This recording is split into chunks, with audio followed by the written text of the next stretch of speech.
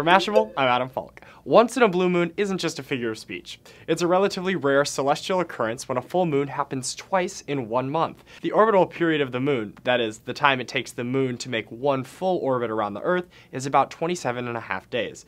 So when the timing's just right, you'll see the moon at the beginning and at the end of the month. It happens every 2.5 years or so, and the next one, the second full moon of August, will rise Friday night. And no, the moon's not actually blue when this happens. For its color to change, there has to be something in the atmosphere to affect its appearance. Smoke, for example, can give the moon a more red glow.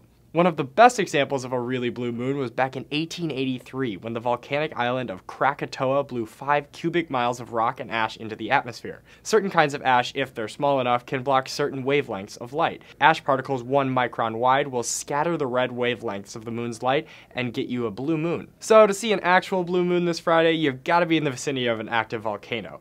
What are the odds of that? For Mashable, I'm Adam Falk.